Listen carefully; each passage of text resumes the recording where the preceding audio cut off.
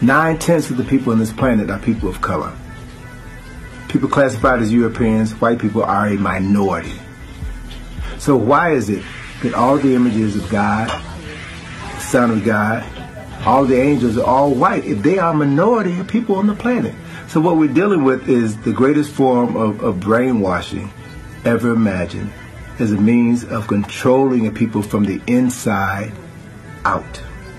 Remember now, the CIA and the FBI employs hundreds of psychologists.